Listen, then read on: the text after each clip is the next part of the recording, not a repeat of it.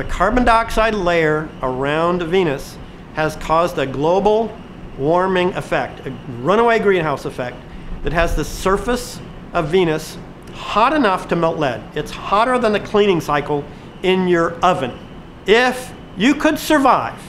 getting into the atmosphere of Venus, you would go through a layer of sulfuric acid, and if you weren't dissolved, then you would go into 90 times our pressure